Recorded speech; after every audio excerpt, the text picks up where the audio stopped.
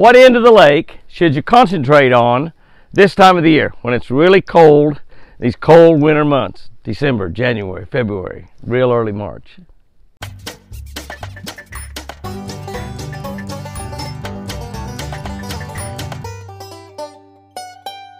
Happy New Year, everyone. Happy New Year. 2022. Some of y'all remember back when 2000 came around, they thought the world might end. Well, it didn't. We're still here. And 2021 was a challenging year. I hope everybody has a great, prosperous, happy, successful, joyful, wonderful, and thankful 2022. 2021 had some bumps in the road for us, but again, it was a great year in many ways. There was a lot of very, very good things happened in 2021 also, even though there were some heartaches and some difficulties. All right, we're going to start the year off looking in the book of Genesis. Why would I do anything else? Genesis 1:20, then God said, let the waters abound with an abundance of living creatures. What a great way to start a new year and to start a new book. And we don't have the book yet, so we've got the manuscript right here. And you know, if you'll look at this manuscript, it's kind of written on, and it's not exactly the final version, but it's the only one I had. It's the only one I had. So I think I may have the final version somewhere, but I can't find it. God said, let the waters abound with an abundance of living creatures.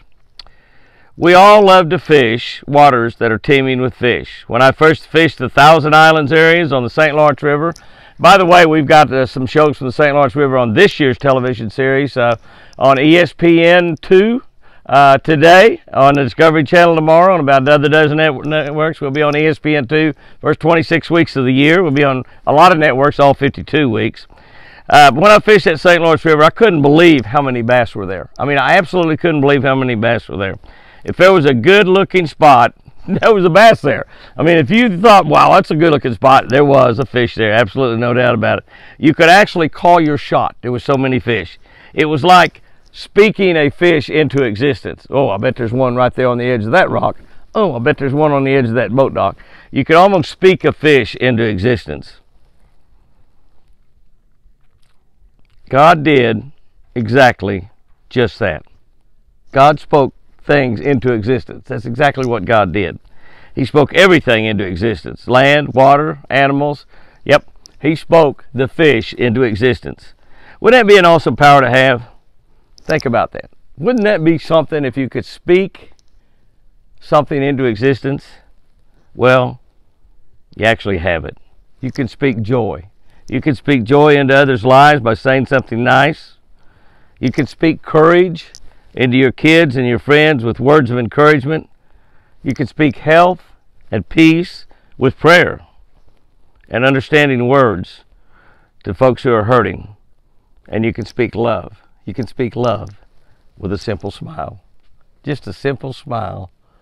Someone you might not even know speaks love. Speak something great into existence today. You know, that ought to be our goal. We make New Year's resolutions, and I'm sure a lot of you made New Year's resolutions. That should be our goal. That should be our goal for all of the rest of the days of our lives. Speaking something great into existence in people's lives. Here's our tip for the day. The lower end of the lakes near the dam is usually better in the cold winter months. That's right. The lower end of the lakes down near the dam. You know, we target a lot of big fish this time of the year.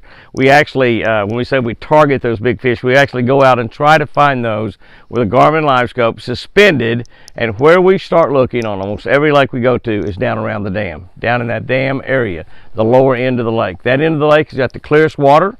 That end of the lake holds the biggest fish, and it's places where you find fish suspended over 50, 60, 70, 80, 100 foot of water. It's just amazing how many big fish are down in that area. And it's also an area of the lake that gets fished a little bit less as the year goes on.